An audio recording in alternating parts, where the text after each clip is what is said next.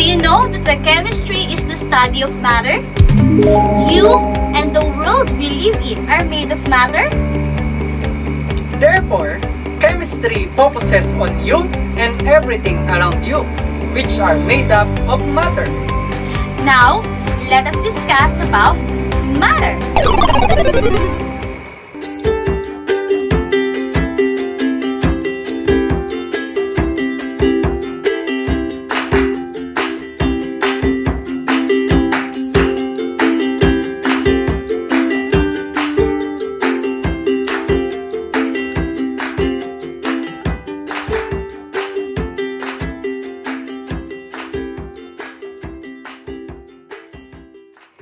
Hi everyone!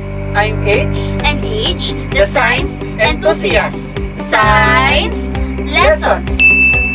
For today's video, we are going to describe anything about matter.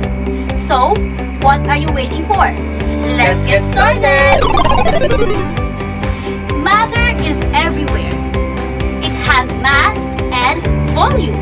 The things that you use in your classes, such as your pen, your paper, the uniform, your ID, watch, board, and cell phone are forms of matter. The cells that make up your DNA and rocks, and Earth's core, the drugs and silicon chips used by humans are all made up of matter. Thus, chemistry is considered as central science and other fields.